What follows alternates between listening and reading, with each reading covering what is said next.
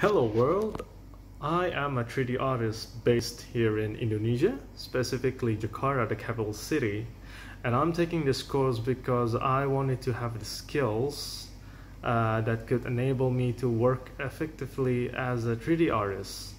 That would include things such as writing custom scripts or automating things here in the 3D software.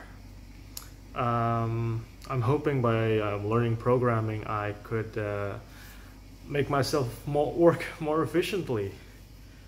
Yeah, I guess that's about it. And it says here I'm supposed to say something interesting about me. I am a connoisseur of cheese, which is weird since you don't come by cheese is hard to come by here in Indonesia, at least the good ones. I guess that's all. This is CS50 and my name is Samuel.